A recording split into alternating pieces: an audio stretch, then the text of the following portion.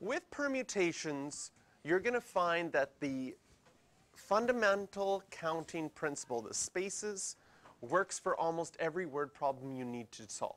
So the formula, the NPR formula, doesn't come up often in questions. You can use it in questions, but often the spaces works faster and better anyways. However, you still need to know your formulas because you might get algebraic equations like these in which you have to use the formula to solve. Part A is very typical. So for part A, this would come up on a non-calculator part of your exam. They would like to see usually it's worded solve for n algebraically, which means you can't use guess and check. Because guess and check, you should be able to look at that one and tell me the answer right away. If you have two spaces, NP2 stands for two spaces, what number would you start with so that you multiply them together, you get 56? 8. Perfect. So you know the answer, but they're looking for an algebraic solution. An algebraic solution would say you need to use your formula, and our formula here would have n factorial in your numerator and n minus 2 factorial in your denominator equals 56.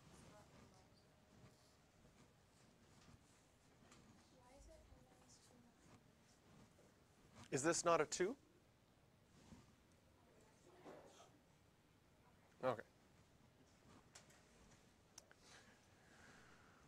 And now we have to work with factorial notation and understanding how to simplify factorial notation. So one of the things that we can do is we can look at regular numbers. If I had 10 factorial over 8 factorial, the definition would say 10, 9, 8, 7, 6, 5, 4, 3, 2, 1 on the top, and 8, 7, 6, 5, 4, 3, 2, 1 on the bottom. Can you see that a lot of it would cancel out? And one of the things and one of the ideas that we use is if I wanted to simplify this without writing all the way down to 1, I start expanding the bigger one. 10 is obviously bigger than 8. And I go until I get to 8, but instead of expanding all the way down to 1, would you agree the top is equal to that? Because 8 factorial just means 8 times 7 times 6 times 5 all the way down to the 1. And I expand till I get to 8, because what can you do with 8 factorial on the top and 8 factorial on the bottom? They would simplify out, and you would just get 10 times 9, which is 90. Now that's really easy to see with numbers, but we have to apply that idea to variables. What did we do with our numbers? We started expanding the bigger one. That's a key thing first.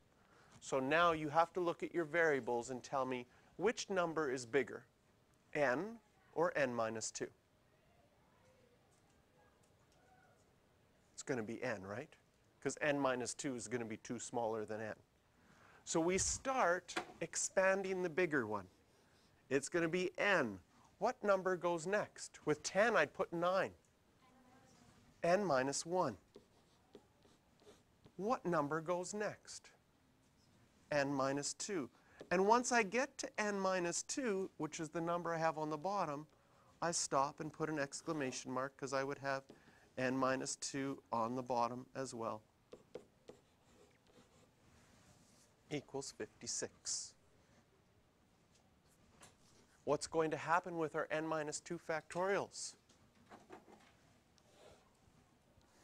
They're going to simplify. So our goal in expanding the bigger one is to simplify to get rid of the factorials. What does this change our equation? If I multiply it out, on the left side I have n squared minus n. On the right side I have 56. Do you know how to solve that? Yes, you do. It's quadratic. We make one side equal to 0.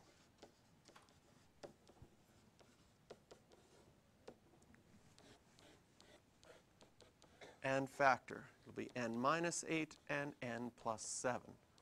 So our possibilities are n equals 8 and n equals negative 7. Our definition of factorials and permutations. NP2 means n objects taken 2 at a time.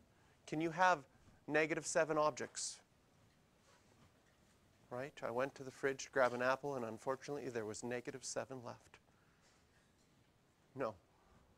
You can't have negative objects. You can't have negative factorials.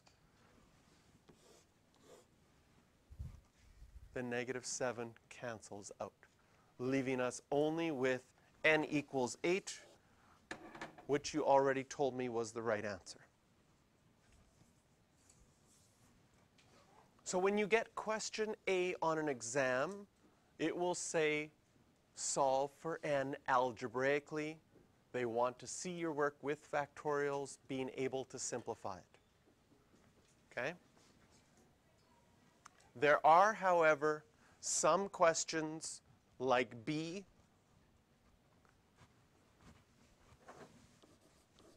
we're not going to solve algebraically. In B, we're going to use what we know about permutations. Permutations say this value is your number of spaces. This is the number you start with. We need it to equal 20. If we had one space, is it enough? No. If we had 2 spaces, is it enough? Yes.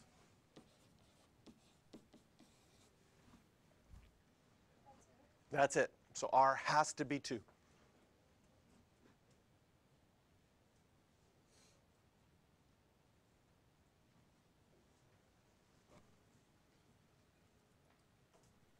And there's no really nice way to do this one algebraically.